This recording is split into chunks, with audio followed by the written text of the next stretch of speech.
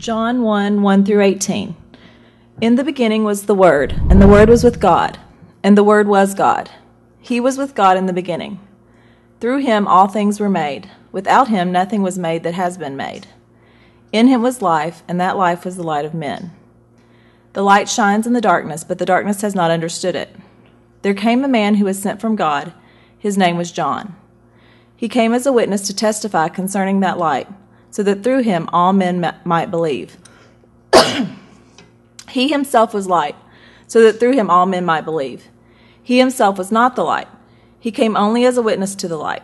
The true light that gives light to every man was coming into the world. He was in the world, and through the world was made through him. The world did not recognize him.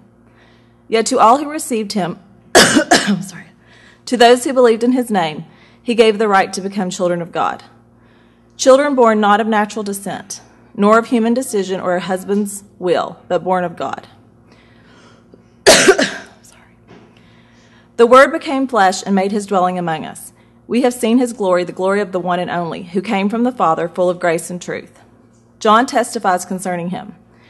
He cries out, saying, "This was he of whom I said, 'He who comes after me has surpassed me because he was before me.' From the fullness of his grace we have all received one blessing after another. For the law was given through Moses. Grace and truth came through Jesus Christ. No one has ever seen God, but God, the one and only, who is at the Father's side, has made him known."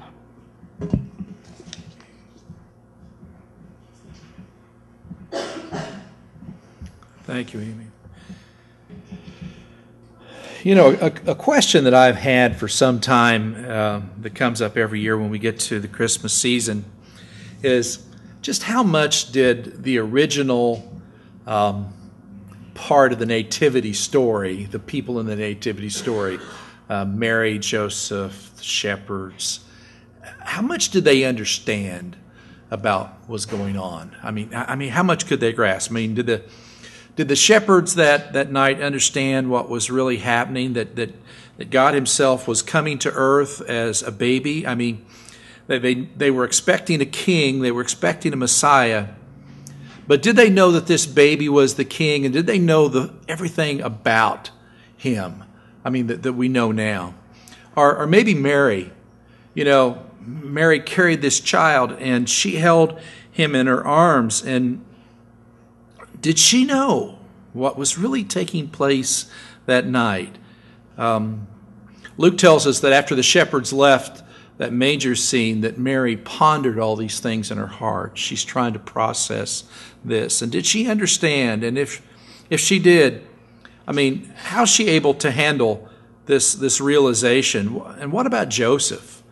I mean, he had an angel tell him that he should not divorce Mary, and tell him what to name the child, that he would be Jesus, Savior was who he was to be. But, I mean, did he know that he would have been there at creation? Did he understand, even in part, who this baby was?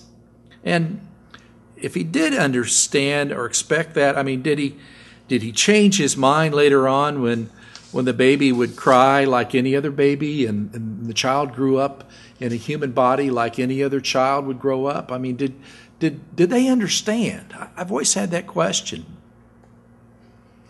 Now, today we want to talk about the real Christmas story. I mean, here's what really happened. The one who made the world, who made everything that is, became a part of creation and then entered the world as a human being. God became a man. And that's the real story. And I think we miss that at the holiday season. That's the news that's worthy of shouting from the housetops. And I mean, that ought to be in lights in Times Square. Jesus is God. The baby is God. That ought to be, everywhere that we see. And we ought to tweet that out, and we ought to post that on Facebook. I mean, that's the real Christmas story, is that the baby is God. It's really, pretty astounding. Or as we would say, wow, that's unbelievable. Not that we don't really believe it, but it's like it's so big, it's so huge that we just can't take it all in. It's just far beyond what we can imagine. And that's why I kind of doubt if the original nativity cast understood what was going on, because it's far beyond what anyone could expect. See, I can grasp, and I don't know why, but I think it's out of necessity. I think it's out of necessity that I can grasp the reality that God created the world, just spoke it into being. We need that. You got to have some, reason or some means of explaining how things came into being. So I can expect that. And I don't understand it, but I can grasp it. I can believe that. I can believe most of the miracles in the Bible, or, when I stop and think about them, like the Noah and the ark. I can believe that. I can get my head around that. I can believe that God caused a wind to come up and open up the Red Sea, as it says, and they parted on dry ground. I could get my head around that. The crossing of the Jordan on dry ground, and, Moses receiving the Ten Commandments up on Mount Sinai. I can expect that and accept this, but this, that God became a baby. I mean, the Creator became a creature. I mean, it's wild. I mean, it's huge. And do you see why I say that most people who celebrate Christmas have never really heard this part of the story? We don't talk about this part of the story. What most have heard is about the innkeeper and poor Mary, how tired she is, and she had to travel on a donkey. And, the children are so cute, and it's good for them to learn that story, but you understand there's really no innkeeper in the Bible. I mean, you know that, don't you? There's no donkey in the Bible either. We kind of fill that in to make it, a better story for us to do. But, the smelly sheep and the donkeys and all that stuff. And people know about the star and the 3 wise men. It doesn't say how many there are, but, we make it 3 to go with 3 gifts and that stuff. But not very many people have heard the story. We don't talk about this, that the child was in fact the one through whom everything was made, as John says. Now, in the beginning was the Word, and the Word was with God, and the Word was God. And all things were made through Him, and the Word became flesh and dwelt among us. The Word moved into our neighborhood, so to speak. God moved into our neighborhood and on our street. Philip Yancey had a thought on this that I read years ago, and he had a great way of explaining, this part of God moving into our neighborhood, because we have this need to romanticize first century Bethlehem to be this wonderful candlelit scene with little houses on the hillsides. They all have one candle in the window, and everything is very tranquil. And you go, oh, I'd love to live in Bethlehem. And Philip Yancey kind of bursts our bubble with that Bethlehem was not a very nice place to live in the first century, you see, because all these empires had kind of come through Israel, the Assyrians and the Persians, and as they come through, they just through the years, they just kind of wipe their feet on little Israel, and it takes a toll on them. And it's not a very nice place to be. The Babylonians, and finally Alexander the Great, and then eventually,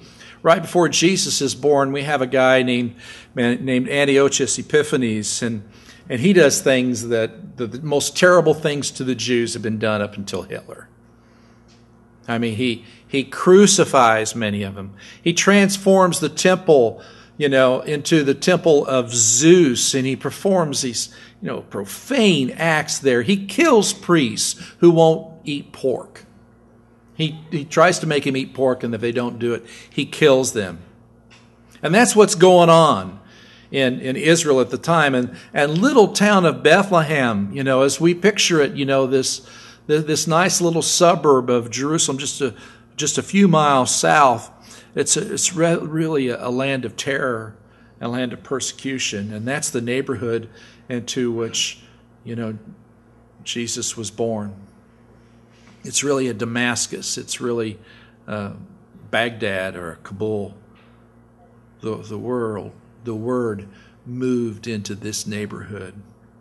Now, the Greek word that John used for word is logos. That word is the root of logic or logical. And, why does he do this? We often use the word to mean the Bible. That's not what John's talking about at all. It's much different than that. Why didn't John begin his story by calling Jesus the Son of God? Wouldn't that have, he develops that theme in his gospel. Why not start with, in the beginning was the Son, and the Son was with God, and the Son was God, and all things came into being by the Son, and the Son became flesh and dwelt among us. Why not say Son rather than call him Word or Logos? And the reason is because John wants to reach as many people as he can. He's not writing this gospel just for a few people, but by the time that he's writing this gospel, he has the Jews in mind. He has the Gentiles in mind. He has the whole world in mind. And this word logos, translated as word, does this, you see. The word crosses cultural and religious boundaries. And by using this word, logos, he's more going to say more about God becoming human than we can with any other word. For the Greek philosophers of his day, logos was a popular word and was used to describe the rational principle behind creation. Logos meant the created order, why the world worked the way that it was. For the Jews of the day, Philo, who was a contemporary here down in Alexandria, he had developed the idea of the Logos as the agent of creation, the act of God in the world. And he called the Logos the captain and the pilot of the universe. And for most of the Jews of his days, Logos was the means of God expressing himself and communicating himself. So in the Old Testament, the connection here is, we think of like Psalm 33:6. It says, by the word of the Lord the heavens were made. And so when they translated this Hebrew into Greek, logos was the word that they put there for the old Hebrew word. Or Isaiah 48 says, the grass withers, the flower fades, but the word of God stands forever. So in short, I know you probably didn't come to get this kind of a lesson today, but in short, logos was for them the means by which God expressed himself, is what this meant. And so when the living God expresses himself, that expression is nothing less than God. In the beginning was the self-expression of God. And what John says is all this self-expression, this is Jesus. That's who he is. We know that you know about Logos, you Greeks and you Jews, and what that means to you.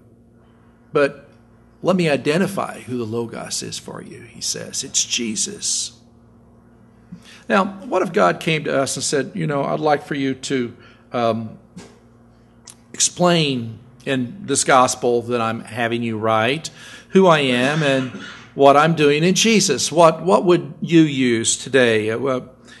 Would you help me do this, God says? And in our day, there are other ways, all less than what John does, but that we might try to get across the eternal plan and the action of God in Jesus. So we might say, in the beginning was the higher power. That term higher power is used a lot today for people that are in recovery, and it's kind of a little bit ambiguous. It crosses over cultural lines, doesn't really name who that is, so we might say something like that. Some of you might say, in the beginning was the Force. You Trekkies should like that. I'm just trying, Star Wars. Oh, excuse me. See, I just can't keep it straight. We might say, are you Lord of the Rings? Here, I'm really getting out of my element. Okay, I'm trying. All right, look out of my element. You Lord of the Rings, you might say that in the beginning was Eru. That is supposedly, you're impressed, right? With Google, you can do anything.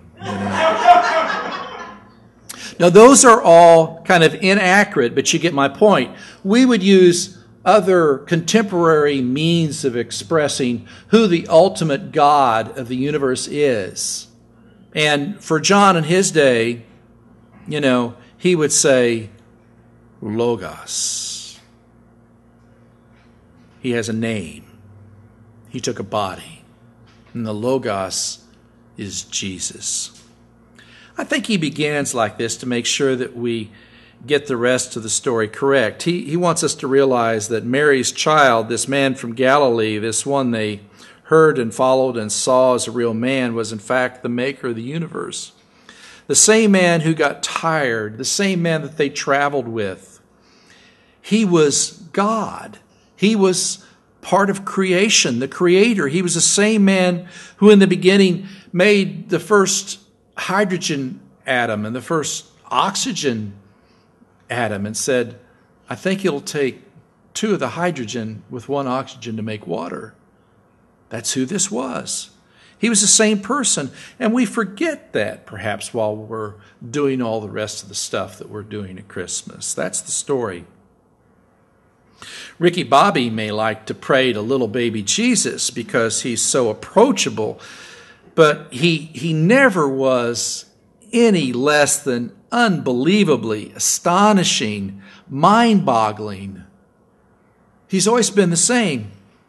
If our Milky Way galaxy were the size, we try different ways to understand creation, but here's another attempt. If our Milky Way galaxy were the size of the entire continent of North America, our solar system would fit in a coffee cup. That's an attempt. The Milky Way is the size of all of North America, and one little coffee cup holds our solar system.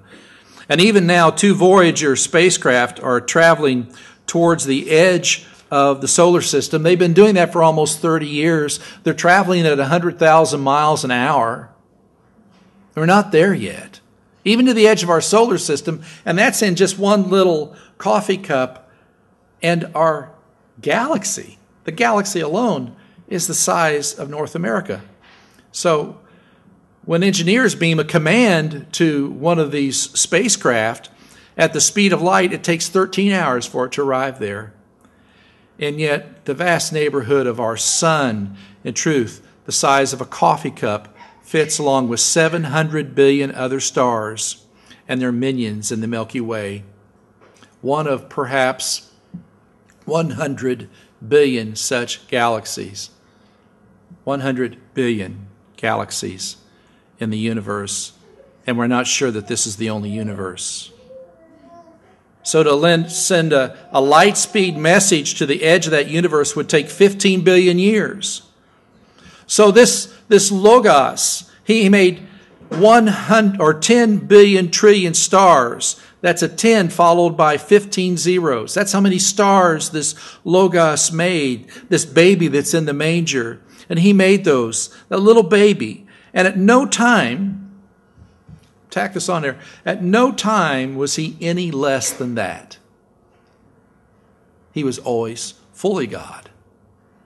Never was he any less.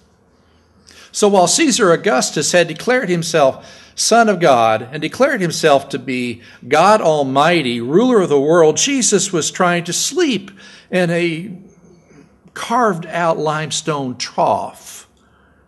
And while Romans sent their tax collectors to get more money so they could build palaces in Rome, the Logos had entrusted himself to a young first-time mother who was far from home, and her husband's family had refused to let her stay in their house. The guest room was closed to her, so she had to go sleep with the animals. And while Herod was in his palace in Jerusalem, the one who, it says, flung the stars into space was a refugee because Herod had decided that he might be a threat and killed all male children under age 2. He was never less during all of that. Paul would try to explain who this baby was with similar words. Colossians 1:15-17, kind of a sister passage to John 1. He is the image of the invisible God, the firstborn of all creation. For by him all things were created. See, same message. Both in the heavens and on earth, visible and invisible, whether thrones or dominions or rulers or authorities, all things have been created through him and by him, and for him. He is before all things, and in him all things hold together. I love that last passage.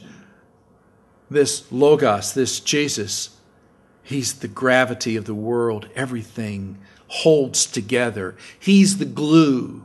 It all falls apart if he's not there.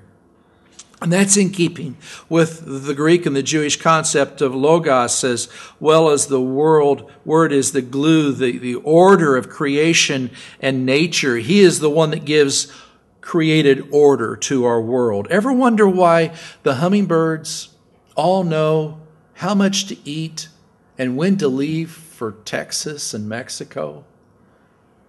That little bitty brain that they've got. The Logos. He's the glue. He holds it all together. This time of year, as you're driving around town, you'll see the starlings as they fly in those flocks. Isn't that wonderful to see them as they swirl around? Have you all noticed how they do that?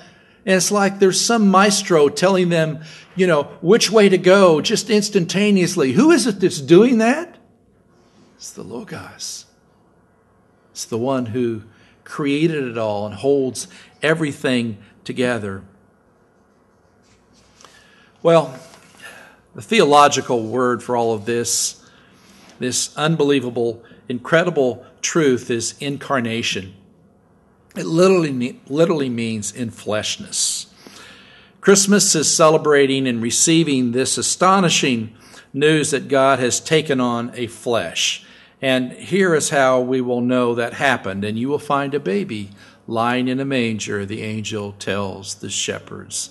This is the sign. Unbelievable, just mind-blowing. God takes flesh. Charles Wesley tried to get this into words in one of his Christmas hymns. He said, "Veiled in flesh the Godhead see. Hail the incarnate deity. Pleased with men to dwell. Jesus, our Emmanuel." C.S. Lewis said in the Chronicles of Narnia, he says, "In our world too, a stable once had something in it bigger than the whole world." That's who he is. Now, the implications are almost as unbelievable, as mind-blowing as all of this news that John and Paul give us. In the real story he told, we humans have been given an incredible dignity by God becoming a human being. If God became flesh, then we who are fleshly, we're never going to be the same. No matter how low your life gets, you are made in the image of God, and Jesus Christ has confirmed that image by becoming one like you. He gives dignity to our human nature. Second, we see that the real story is told. We see the incredible depth of God's love. God altered the state of his own being. Before Christmas, the incarnation, God was just pure spirit. But at Bethlehem, God took upon himself our humanity. God became what he was not. He became human so that we might be free, so that we might become fully human in Christ. The third implication that I think of is that we have comfort in our pain and in our suffering. The Word became flesh. God became humanity and entered into the pain of humans. As it says in Hebrews, he entered into our weakness. Well, we have a high priest who knows what it is to be human. He sympathizes with our walk. He knows what it is to be one of us. And if we look at the real story, we have an incredible hope for the future. We have certainty that we and this world are going to be made whole. The story's not over. That holy night, God joined himself with us forever. And God chose us, it says, to be his children. Yet all who received him, to those who believed in his name, he gave the right to become children of God. If we receive this story of Christmas, then what Jesus claimed and promised becomes completely believable. It becomes logical, you see. It's not logical unless he is in fact God. If he is the Word, if he is the one who was there from the beginning, through whom all things were made and were made for him, if he is the Logos, the self-expression of God, the order of all that is, that it makes sense for him to say and to do some things that he did. It makes sense for him to say, I am the bread of life. I am the light of the world. Or when he said to the Jews, before Abraham was, I am. That makes sense. He said, I'm the door. I'm the good shepherd. I am the way and the truth and the life, and no one comes to the Father except through me. Unless he is, in fact, God incarnate, all this is just nonsense. But if he is, then it's logical what he says and does. I am the resurrection and the life, and all who believe in me will never die. The poor little baby in the manger doesn't say that and have it believed, but the Word, the Logos, who was in the beginning with God, he says it, and we believe it. And when that same person hangs on the cross and says, it's finished, we can receive that, can't we? We don't need to die anymore. See, he's done it. It's sufficient. That's enough. That was the plan. In the beginning was the Word, and the Word was with God, and the Word was God, and he has given you the right to become the children of God. That's what it says. He says he gives us the right to become children of God. That means the opportunity. Doesn't force us to become children of God, does he? Well, we have to sign the adoption papers is what we have to do. We have to say, yes, I accept this adoption from you. You are not just a baby in a manger, but you are the one through whom all things were made. You are in fact God in the flesh, and you give me the open door to come into your family, to believe in your name. And we have to sign the adoption papers.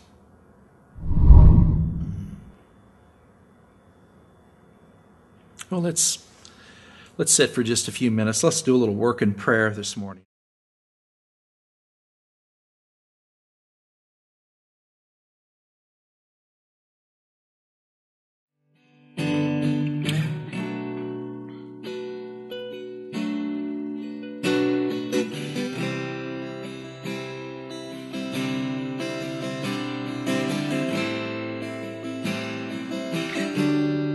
And all who are thirsty,